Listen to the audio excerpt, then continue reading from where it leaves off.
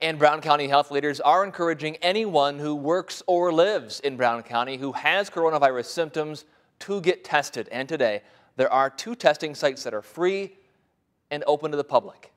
Here's NBC 26's Eric Crest.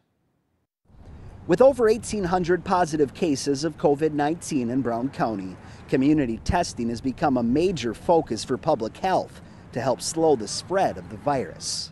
We have the capacity of doing roughly 900 a day, both here at the Rest Center and here at Casa Alba. Here at Casa Alba in downtown Green Bay, the free tests are being given to anyone experiencing COVID-19 symptoms, anyone who works or lives in the county. All they have to do is set up an appointment by calling 211. We want to make sure that we see a flattening of the curve.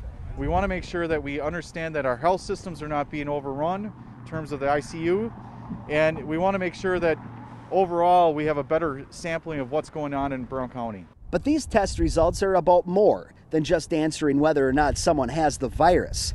Health officials say it also allows them to reach out to people who have been in contact with those carrying the virus as well. Then we get anyone who's been close to the positives to isolate for a period of time too, so that hopefully they're not out spreading it more as well. And that will allow us to put prevention efforts in other places to stop the spread there. The 2 community testing sites in Green Bay will be open until May 16th. And with that end date in mind, some are hoping we can begin to focus on a new starting date for the community. Taking advantage of the testing right now is going to give our community a better chance to open up successfully when we slowly open the doors for some small businesses in our area. In Green Bay, Eric Crest, NBC 26.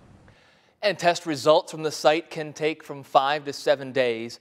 Health officials do want people who take the test to then stay isolated in case the results do come back as positive.